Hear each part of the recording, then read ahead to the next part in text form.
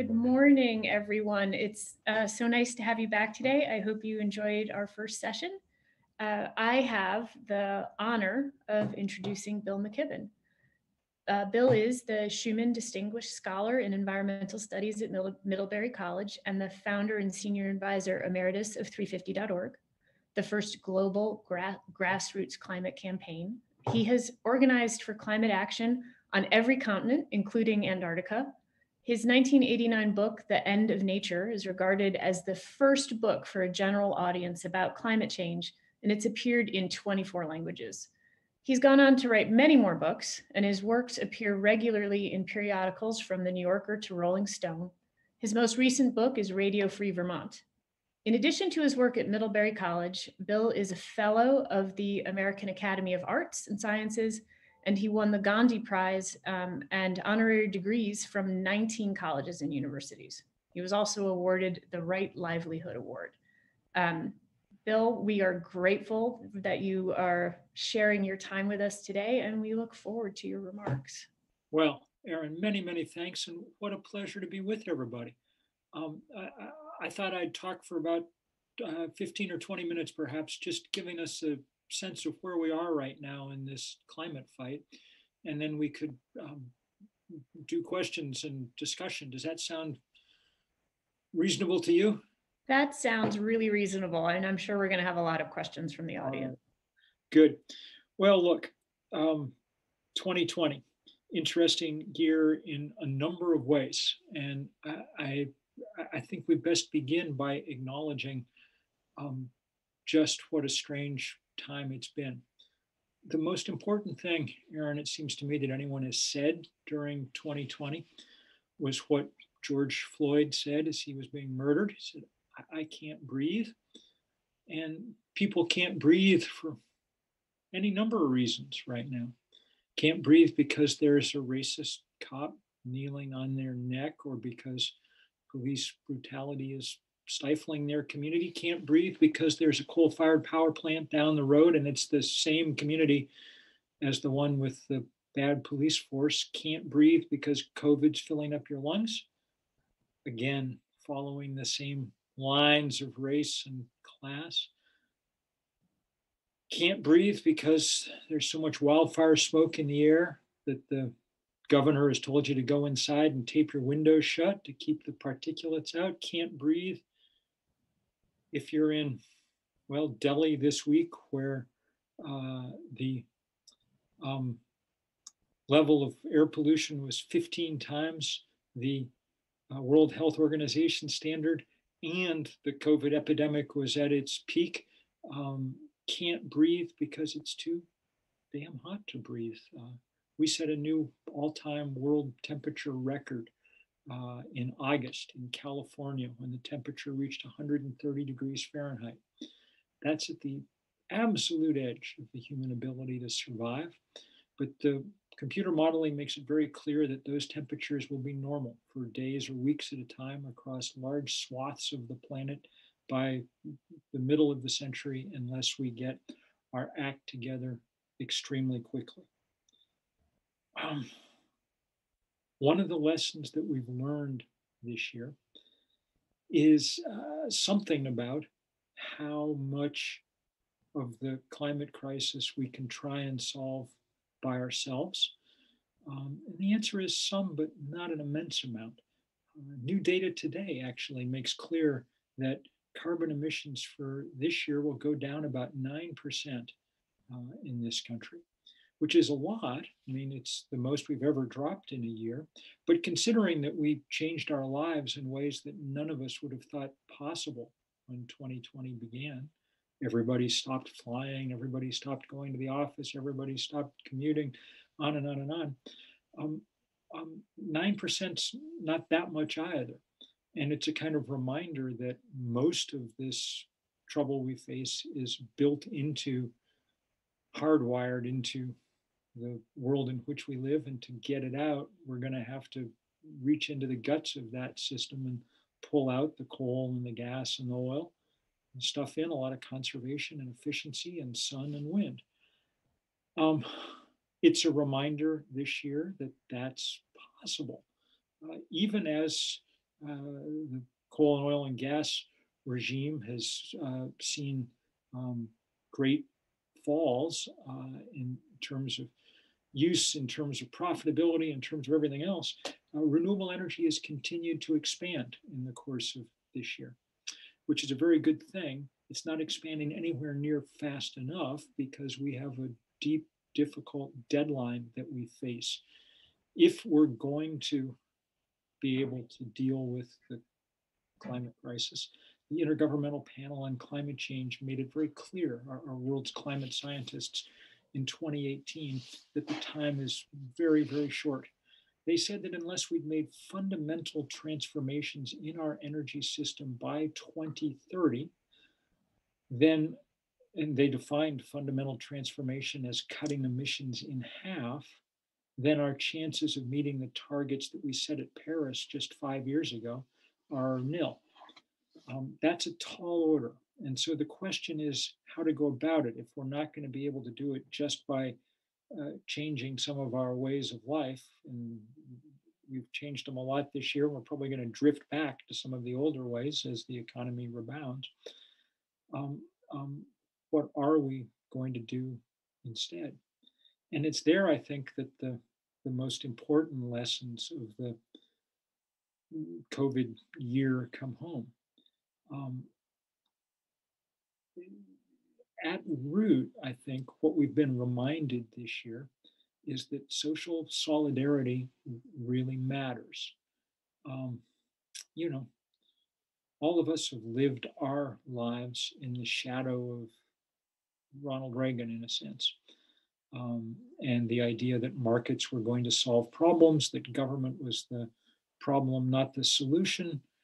I think I said when we talked earlier that Reagan's most famous laugh line always in his speeches was the 9 scariest words in the English language are "I'm from the government and I'm here to help." Well, that was not much of a laugh line even in 1980, really, but now it's a kind of sick joke. I mean, the scariest sentences in the English language are "We've run out of ICU beds," or "The hillside behind your house just caught on fire and you've got to leave with the photo album and nothing else. And and those can't be solved by some more market reforms or um, by everybody pursuing their own self-interest. They can only be solved as COVID can only be solved as our racially brutal policing can only be solved by joint collective action, by coming together in order to, in order to build the kind of systems, the kind of cooperation, the kind of fairness that we're going to need going forward. Because these problems are going to get much harder in the years ahead. They're hard enough now, but they're going to get much harder. What do I mean? Well, I mean that in physical terms, the damage is going to keep spiraling. We should have in our hearts today people in Honduras, Nicaragua, Guatemala. A week ago, 10 days ago, Hurricane Eta hit them. Hurricane Eta was already the furthest along the Greek alphabet we've ever gone uh, in hurricanes, and it did enormous damage. The estimate in Honduras was that something like the damage was equivalent to something like 12 to 21% of the country's GDP. Compare that to the US in Katrina, our greatest natural disaster, natural used loosely, disaster ever, which was about 1% of America's GDP. So that was bad enough 10 days ago. Yesterday, Hurricane Iota, again, extending the record for most hurricanes in a year, crashed into exactly the same spot in Central America. Category 4 or 5 storm as it came ashore. Came ashore 15 miles from where Hurricane Eta had come ashore 10 days before. The early reports today from The Guardian are that the damage in places like Honduras is about doubled. So loosely, let's say 20 to 40% of the country's GDP gone like that in the course of 10 days. Um, those numbers, of course, hide the reality, which is that there are hundreds of thousands of people with nowhere to live, whose jobs are gone, whose lives are destroyed. Um, a reminder, as we need to be reminded over and over again, that the iron law of climate change is that the less you did to cause it, the sooner and the harder you're hit. But a reminder also that there's no place in the world that's separate from other places. Where do you think people in Honduras and Guatemala and Nicaragua with no way to make a living close to home are going to head? And whose responsibility is it really that their lives have been turned upside down? Perhaps it's the responsibility, at least in part, of those of us who live in the nation that produced more greenhouse gases than any other. Um, and probably we're going to need that ethic of social solidarity to extend not only to people in the United States, but to people around the world. That's the test we're now heading into. So we've got two jobs loosely ordered here. One is to one is to adapt to the damage we can no longer prevent. We've unleashed a whole series of changes, and they're going to be resulting in the flow of enormous numbers of refugees and fires and sea level rise and all kinds of problems. And we have no choice but to adapt to that and do as best we can to mitigate the human suffering. The other half of the equation, maybe at this point, even still the more important half, is that we have to prevent that to which there will be no adaptation. All the trouble that I've described so far comes when you raise the temperature about 1 degree Celsius, which is what we've done to this point. But we're on a trajectory to raise the temperature 3 or 3.5 degrees Celsius, even if we keep all the promises that everybody made at Paris. That's how much the temperature would go up. And so we need to do much, much better than that. We need to move with lightning speed in order to keep the rise in temperature as low as possible. Because if the temperature goes up anything like 3 degrees, Aaron, then we don't get to have civilizations anything like the ones we're used to. The job of all human beings for a while will be disaster response, and then it will be survival. And and we do not want that world. We want to stay as far from it as we still possibly can. The good news, if there is any, is that it's easier to imagine that than it's ever been before. Partly that's because the engineers have done their job really, really well. The price of a solar panel or wind turbine has fallen 90% in the last decade. This is now the cheapest way to generate power around the planet. And that means that if we wanted to, we could really move with speed in the direction that we need to go. Um, there's nothing holding us back except the enormous power of inertia and the power of the fossil fuel industry, which has so far been able to blunt every effort at real change. They're the reason that the US Congress has 30 years into the global warming era, not yet passed any significant legislation having anything to do with climate change. The other reason to feel, if not optimistic, then at least not completely despairing, is that over that same last 10 years, while the engineers have been doing their job, so have social movements. People have built big movements around climate change. 350.org was an early iteration of this a decade ago, and it's done its part. And now, blessedly, there are so many others flooding into this space too. Extinction Rebellion, starting in the UK, but spreading around the world. The Sunrise Movement, and which has brought us the Green New Deal. In some ways, most beautifully of all, the high school and junior high school students around the world who have rallied time and again now with the climate strikes and Fridays for the Future. Everybody knows about Greta Thunberg, and everybody should know about Greta Thunberg. She's one of the greatest people in this battle, and I love working with her. But the really good news is there are 10,000 Greta Thunbergs scattered around the planet, and they have 10 million followers, and they're doing an amazing job. It's possible that this is the biggest movement at this point in the planet's history, which is good because it's definitely the biggest problem we've ever faced. Now, what do we do in the next little while to make that movement count?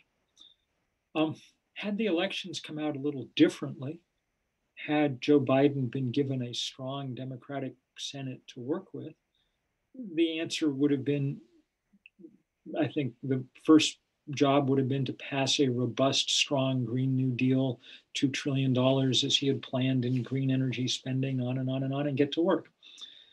That seems unlikely to happen now. Even if the Georgia runoffs go the right way, and everybody should be working hard to make sure they do, that would leave the Democrats with the slimmest of margins in the US Senate. One of those votes is represented by the senator from West Virginia, Joe Manchin, who's made it very clear he's got no interest in this kind of work. He came to power with a television commercial where he used his rifle to shoot a copy of the climate change legislation then before the Congress. So don't put your hopes completely in there. Everybody's going to fight and fight hard. And the Sunrise Movement at the leadership of that fight is politically agile, nimble, and adept. And I think that they will do everything that they can possibly do. But a lot of the progress is going to have to come around the edges. I think one of the most important places where that's going to happen is in our dealings with the financial community, with banks, asset managers, and insurance companies. About 18 months ago, a few of us started this thing called Stop the Money Pipeline, a coalition of many environmental groups that's going after those big financial players. And we've had some success already. BlackRock, the biggest asset manager on Earth, the biggest box of money on Earth, something like $1.08 on the planet, is in their digital vault someplace, said last winter that they were going to put climate at the center of all their decision making. So far, that seems more rhetorical than actual, so we need to keep pushing them. I began 2020 getting arrested in the Chase Bank branch nearest the Capitol in DC at the launch of this fight to take on the world's biggest fossil fuel lender, JP Morgan Chase. It was seems like a very long time ago, Aaron, but Jane Fonda was on the other side of the glass urging us on. It was a good day. And even with the pandemic putting a crimp in certain kinds of organizing plans, nobody wants to do civil disobedience now because the last thing that anybody in America's prison complex needs is some more people coming in from the outside with germs, Despite that, the pressure has been somewhat effective. Chase announced 2 weeks ago that henceforth their lending would be Paris compliant, an airy phrase that doesn't necessarily mean very much. And I expect it'll take more people going to jail to flesh it out somewhat. But it's a demonstration that pressure is possible on this crucially important sector. And that pressure should get easier as Biden appoints new officials to the Fed, to Treasury, to the SEC that are willing to start taking this on. We've seen some of this happen in the UK over the last 3 or 4 years, where a man named Mark Carney, who was chair of the Bank of England, did impressive work in this regard and began to lean on the financial players to do the right thing. And it's begun to take its toll. We need it to happen fast now. And I hope that this is a place where movements and government can work cooperatively to try and leverage each other. I think that it's really important that that happened because remember, as I said before, we have a time limit here. This is the first human problem that really comes with a firm time limit. We need to have moved dramatically by 2030. If we don't, then we're past tipping points from which there's no return. Nobody has a plan for how do you refreeze the Arctic. And the good thing about Wall Street, if you want to think of a good thing about Wall Street, is it works pretty fast sometimes when it works. An announcement is reflected in stock markets around the world in the course of hours, minutes even, and that's a lot. That's a lot more effective, a lot more efficient anyway than political systems, which even at their best go fairly slowly, and in our dysfunctional politics of the moment, often go nowhere at all. So it's going to take a mix of pressures on the two big power centers, Washington and Wall Street, to start getting change on the scale we need. And then it's going to take a lot of international cooperation and rebuilding some of the ties that have been allowed to wither over the last 4 years. Rejoining the Paris Climate Accords will be a good first step. It was the most shameful act, perhaps, of the entire Trump presidency, that the country that, well, actually, there's too many shameful acts to rank them all, but that the country that had poured more carbon into the atmosphere than any other became the only country not engaged in the fight to do anything about it. That's appalling. And when it ends, it'll be good, but it won't get us where we need to go. We need to go much, much farther, much, much faster. It's an open question, obviously, whether we can actually do that or not. But we're at least going to give it a try now. And that we should be grateful for and, and recommit to working as hard as we can because we're going to live long enough to see the outcome here. The next 10 years will tell the story, in many ways. It's our last decade with, I think, really substantial leverage over how high the temperature eventually ends up settling. So that's why it seems urgent to me. Thank you.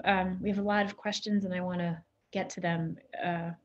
Your remarks were important and profound and also highlight divisions in our country. There are a lot of people who don't believe or don't recognize that it's hard to breathe in all the ways that you mentioned. And Sid Caskey's question speaks to that. The mantra I keep hearing from right-leaning commentators and acquaintances is that climate change has been happening since the beginning of climate. They discount the current crisis and they see reports of it as politically inspired for some unexplained agenda. That combined with the fostered distrust of mainstream media is a roadblock to significant political change. Do you have any questions or insight into changing that distrust into acceptance of the problem? Well, so the good news, Sid, at all is that I think we're actually a little further along here than we've been in the past. It is completely true that living in a world that does not, in a country that does not accept reality anymore, that is uninterested in fact, that subjects everything to partisan tests, whatever, is draining and and um, and adds a whole layer of complexity to what's already a complex and difficult problem. But the polling, anyway, indicates that Americans have gotten far more accepting of the idea that climate change is real and that we need to do something. We're up someplace near the 70% level, which I think is about as good as we're going to get. Um, there's always, if you spent the last 30 years marinating in Rush Limbaugh, you wouldn't be able to take this in either, at some level. So I think that we're probably, and actually, the week before Thanksgiving is the good time to talk about this. If anybody's still planning to have a Thanksgiving dinner, which is probably not a good idea, um, um, don't don't don't waste what might be your last Thanksgiving meal by fighting with your crazy uncle about global warming because you're not going to change his mind. But it might be worth sitting and talking with your sweet aunt who's probably worried about what her world, her children or grandchildren are going to inherit, uh, because she probably knows that this is a real problem, and the job is to activate her to some extent in this fight. Of that 70%, we've got to get 4 or 5, 6% of people actively engaged. And if we do, we'll probably be able to make significant progress because apathy cuts both ways, you know, and 4 or 5 or 6% of people engaged in a fight is a lot, probably enough to make progress. One place where we can find really substantial agreement and that's useful is a an affection for renewable energy, especially solar power, that runs across partisan lines. When we poll this stuff, it turns out that this is, of all the things that we poll people about, this is the thing that people like the most is more government support for more solar power. And it's about 80% of Republicans and independents and Democrats. I think they like it for different reasons. I think conservatives tend to think of solar power as a way to have their own castle where no one else will ever, they won't have to deal with the rest of the world. And I think that progressives, get off on the idea of the, power of the sun, the warm power of the sun, uh, you know, uh, lighting up everybody's lives and things. Okay, I mean, we can work with that, and it's probably a pretty good place to start because it's actually the task we need most to carry out in the next little while.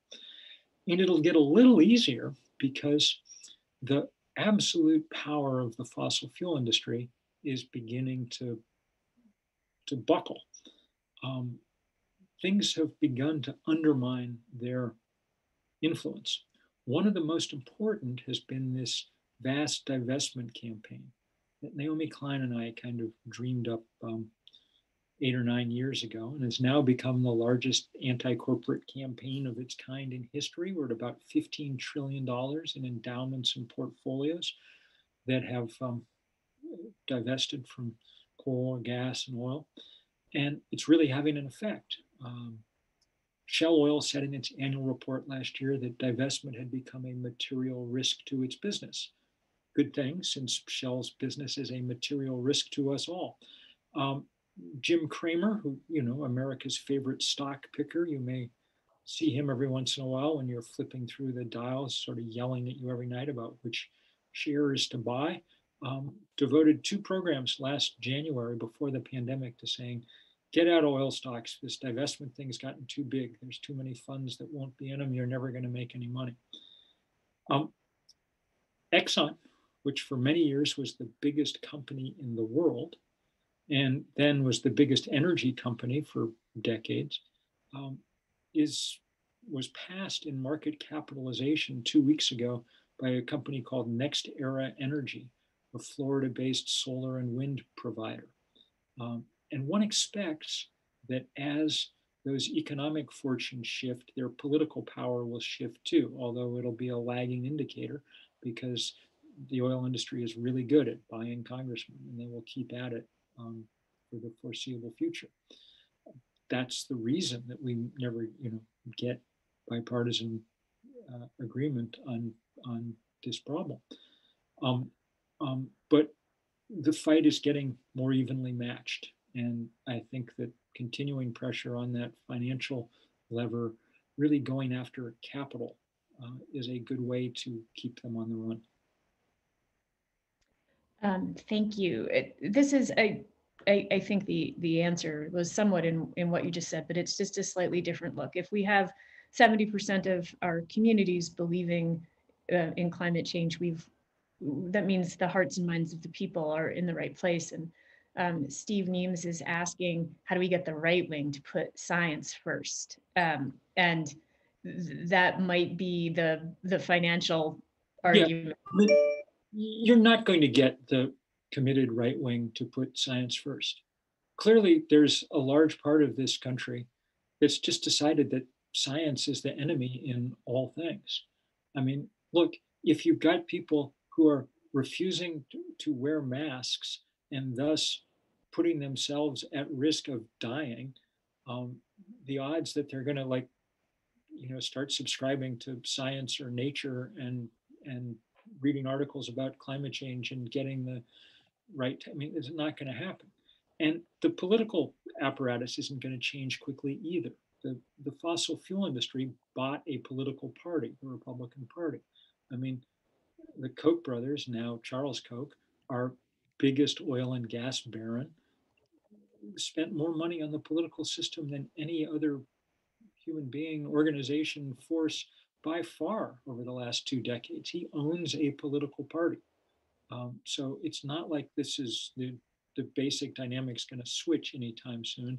It's going to be a fight all the way through. So give up on the prospect of converting, hard right wing people into thinking the right way on this. Understand that it's always going to be a battle, but it's a battle that we're capable of winning.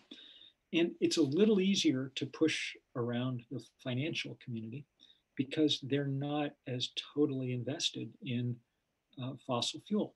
If you're Exxon, you really do fight to the last bridge because you don't know how to do anything else in this world. Your entire expertise lies in digging stuff up and burning it. But if you're Chase Bank, yeah, you make a ton of money off the oil industry. You've lent them $250 billion since the Paris Climate Accords, but it's still only 6 or 7% of your deal book. It's not going to end your business if you decided to, not participate in the wholesale destruction of the planet. And though apparently no business person will ever think like this, if you looked 20 years out, it might be a good idea for your business not to destroy the planet over the next little while. We have lots of questions about organizing and advocacy.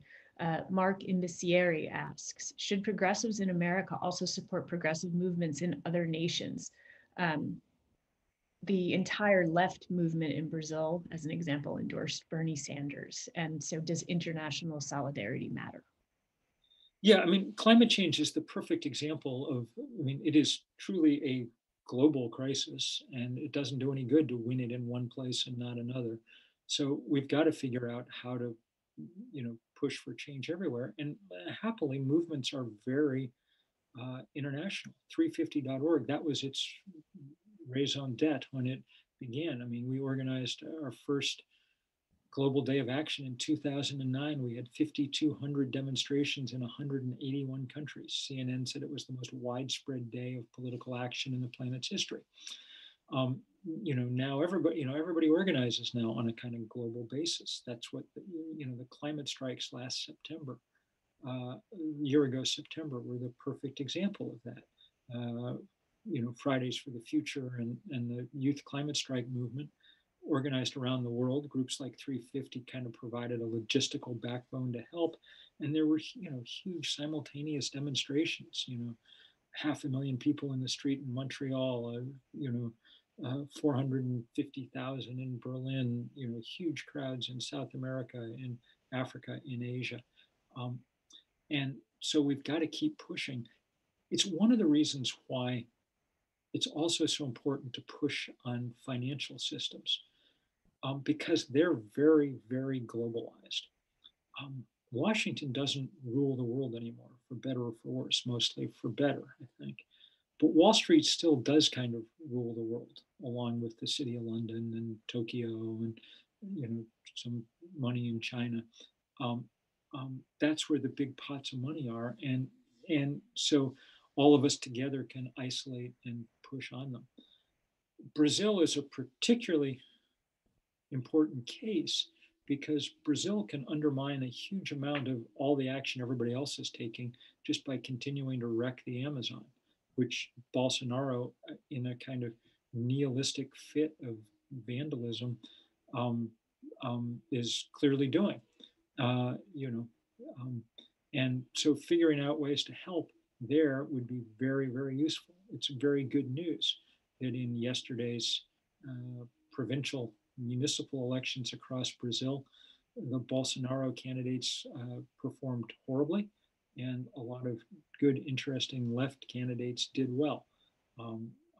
Brazil is one of the countries that we have to keep supporting good movements in every way we can because A, there's a lot of good people there at risk, and B, literally they're one of the 4 or 5, 6 nations that control the fate of the planet. And now to speak to organizing at home and a strategy here, Headley Frake says, how do we organize in the USA to follow the lead of people in the frontline states who are most impacted by the climate crisis? Well, the good news about the climate movement is that it really is led now by frontline communities and by indigenous communities here and around the world. And so paying attention to what they have to say and kind of following their lead is, I think, truly important um, because the, the they're the people who have the best sense of where A, where the pressure points are, and B, what the possible remedies are here. Um, I take great hope in the fact that indigenous communities in particular are at the forefront of this, not just in the US, but around the world. Um, and people sort of got a sense of this during the Dakota Access Uprising, Standing Rock. But really, if you've been paying attention, that came as no surprise at all because Native groups in this country had been at the forefront of this work before that. And the same is true in Australia, in the South Pacific, across much of Asia, in South America. Um, that's who's leading the fight in a lot of cases, parts of Northern Europe. And and and that's very good news. So people should dial into that. Follow groups like Honor the Earth or uh, um, uh, Indigenous Climate and Indigenous Environmental Network. Leaders like Winona LaDuke or Tom Goldtooth or Dallas Goldtooth. Pay attention to what they're saying.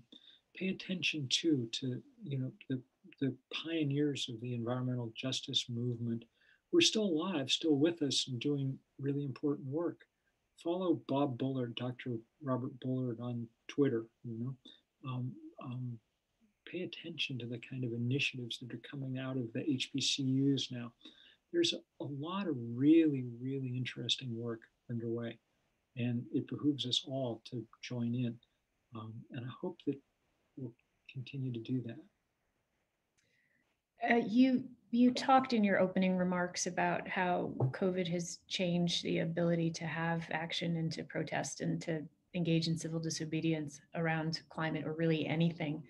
Um, Cynthia Evans is asking, are there any action events regarding climate change in the works at this time? Is there anything that our audience could join in?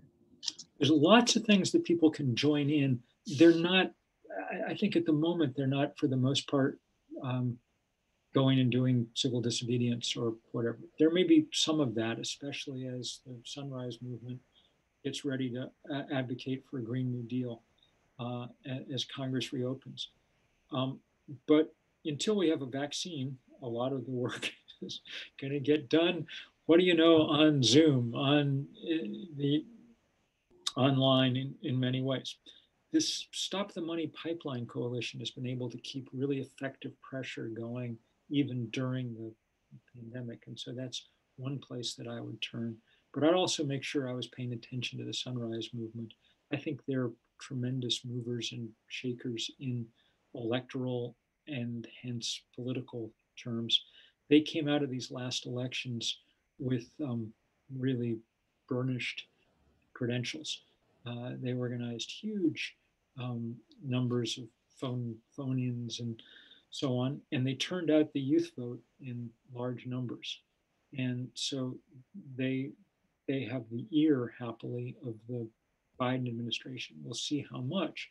At the moment, they're fighting, along with many of the rest of us, a kind of pitched battle over personnel in the incoming administration. We need to keep people like former Energy Secretary Ernie Moniz out of office because their thinking is archaic.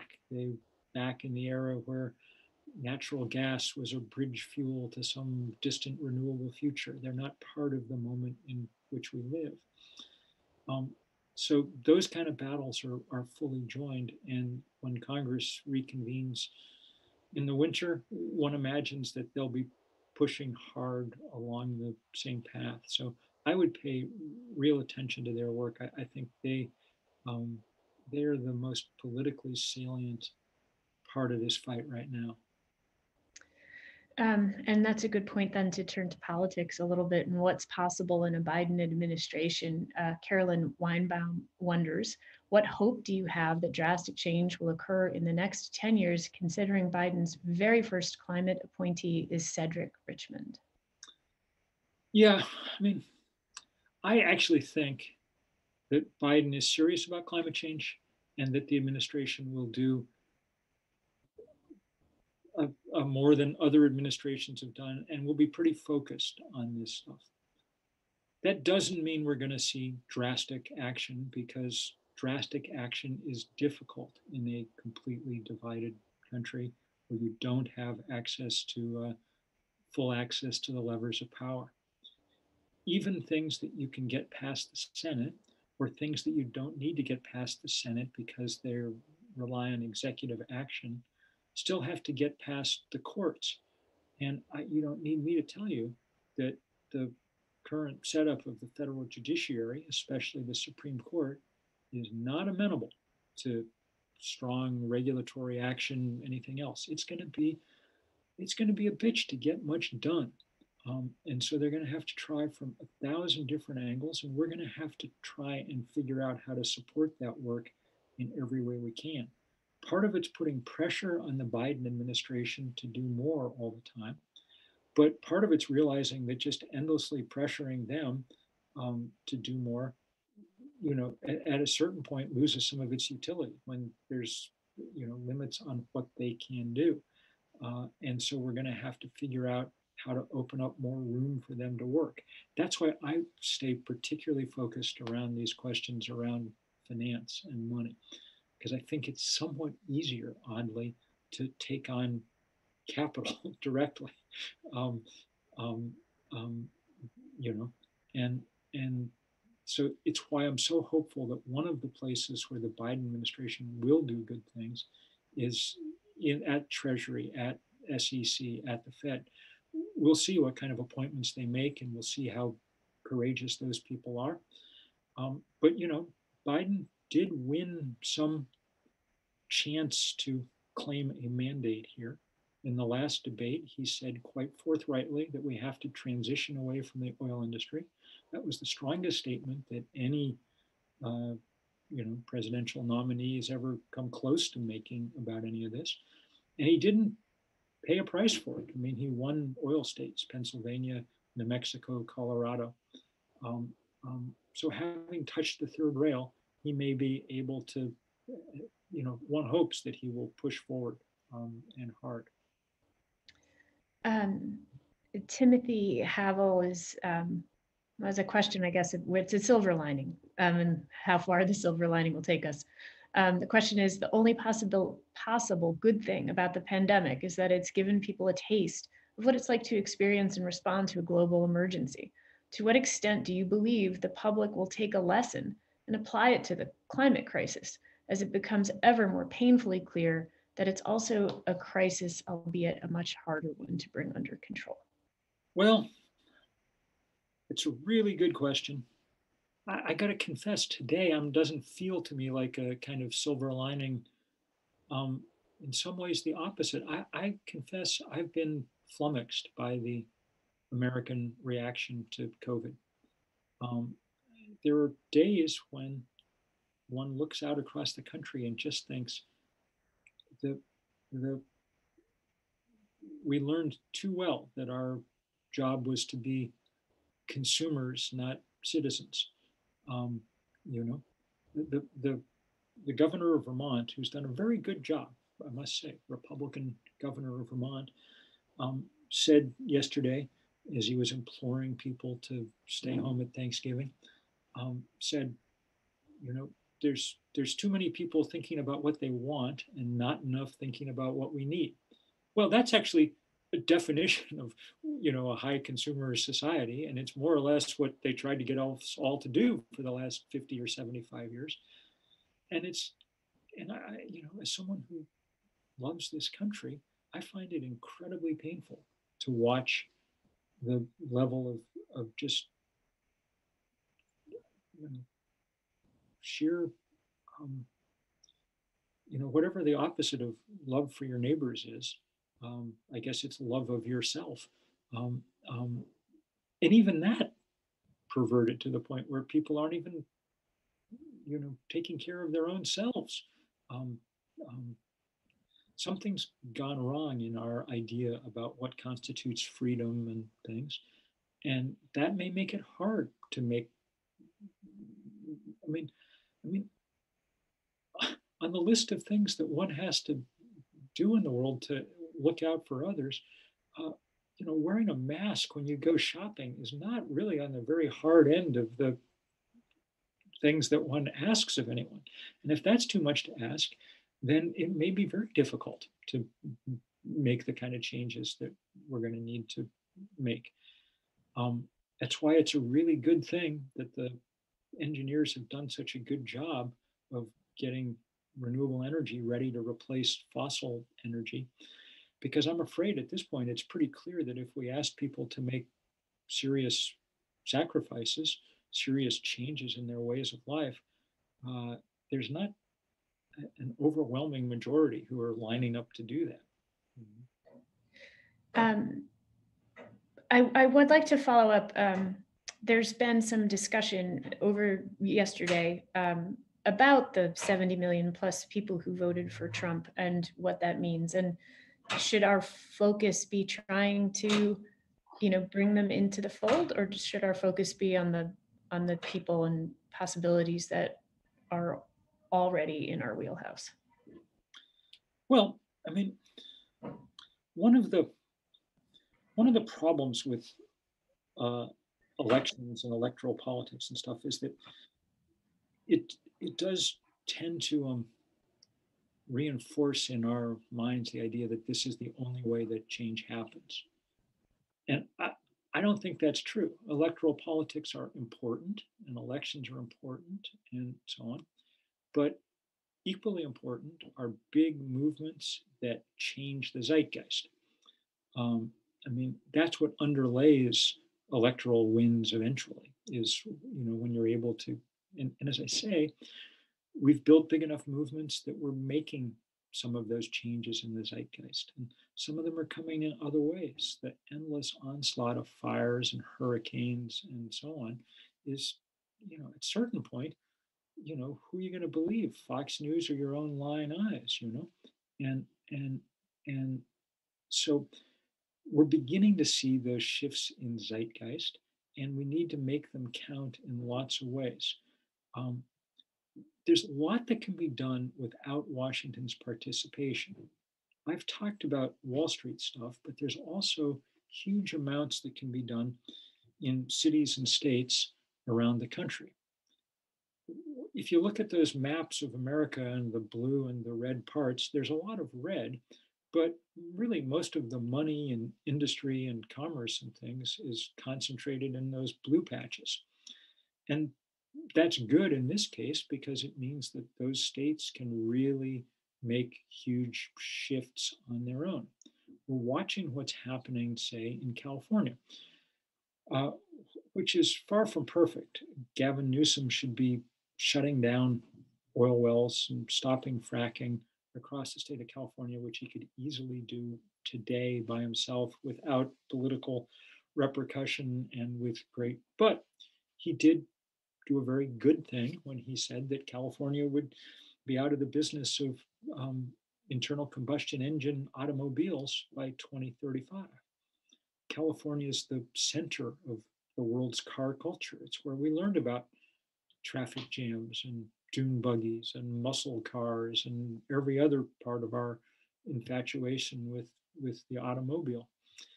And so the fact that it's going to be all electric, or for at least for new vehicles in a few years, is a big deal, mostly because of the signal it sends to automakers and things around the world.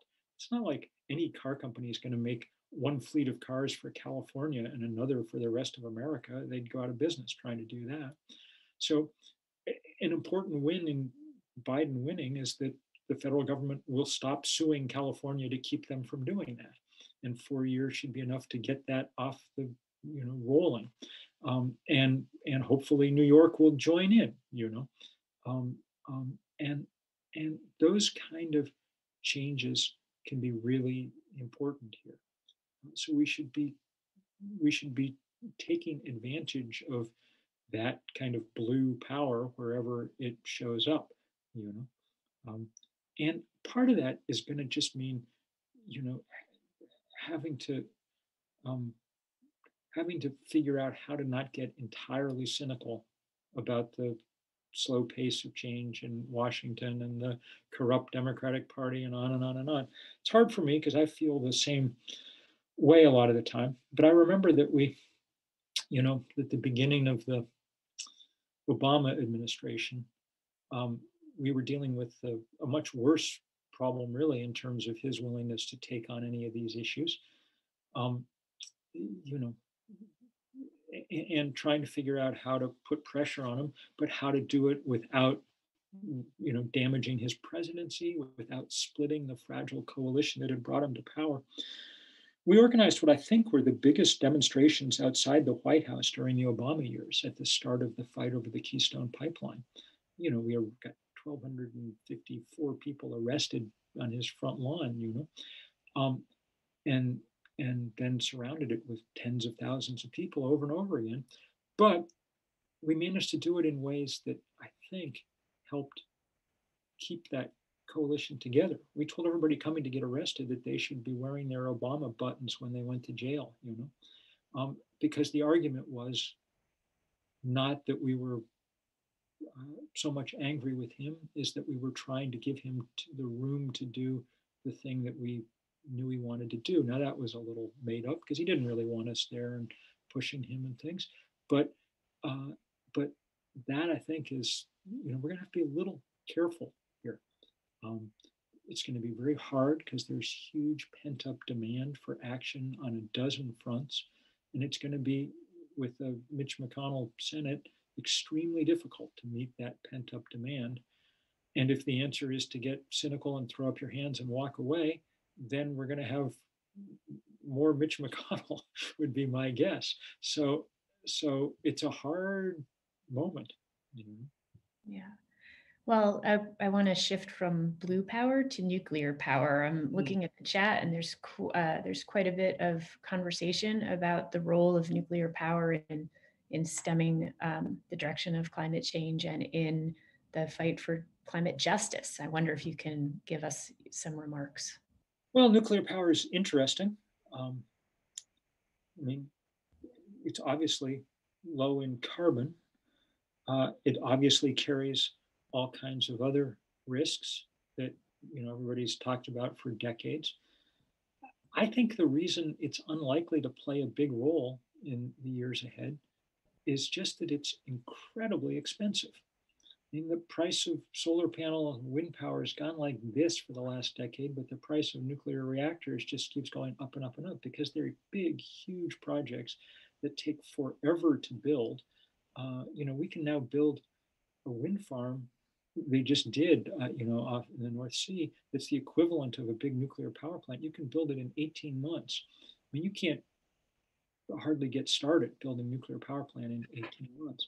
So my guess is it's not going to play an enormous role, but that could change. There are people I trust and admire.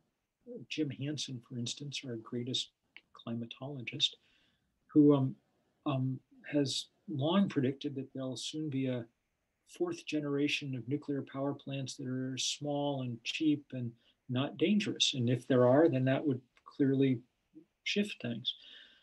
But for the moment, it feels like nuclear power is kind of uh, a throwback to an earlier era when we built a few big, massive projects and connected everything to them. Just build big coal-fired power plants or nuclear reactors, whatever, and ran a series of lines to them, and that was that.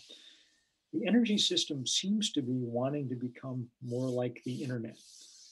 Lots and lots and lots of people producing and consuming at the same time, Um, so interlinked, millions of solar farms and wind turbines and rooftops and so on and so forth.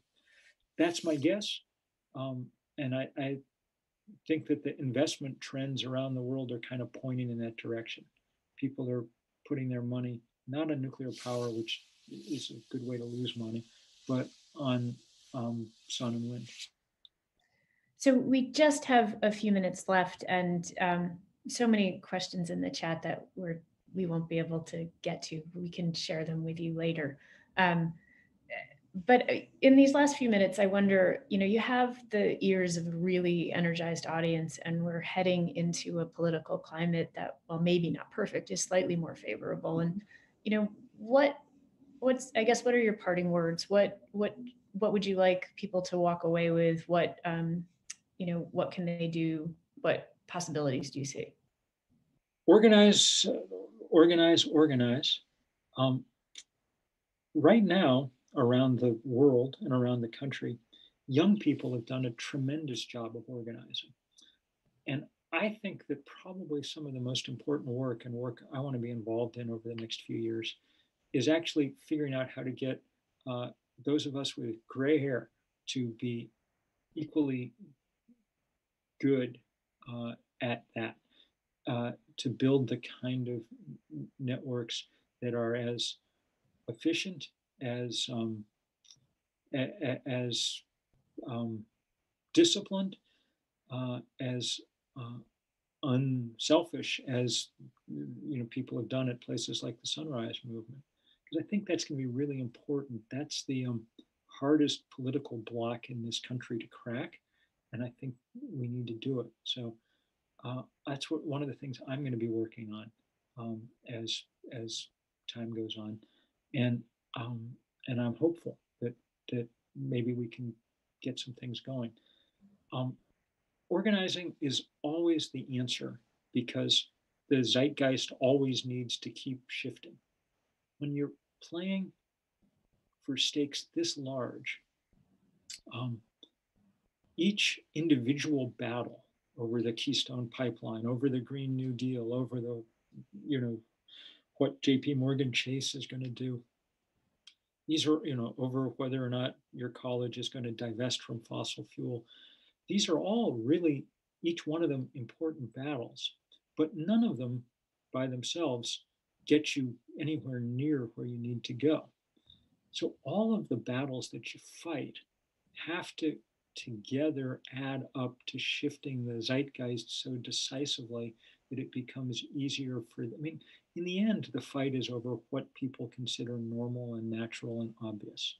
And if you can win that fight, then the political and economic battles become much easier. So that's why organizing, I think, remains the sine qua non for really making change as fast as we can. I've said before, the most important thing an individual can do in the climate fight is be less of an individual, to figure out how to join together with others in movements large enough to make real change. And there's a half dozen of these around the world now, 350.org being one of them. And join in those fights, push hard. Bill, thank you so much for spending this time with us, and for your important, insightful, and really meaningful remarks. We're grateful. All right. And many, many thanks to the nation for just being the place where we all turn to figure out what's going on and how it all fits together. Thank you. Everyone, next up is our panel on Supreme Court reform with Ellie Mistal, Randall Kennedy, Nan Aaron, and Representative Jamie Raskin, all moderated by John Nichols.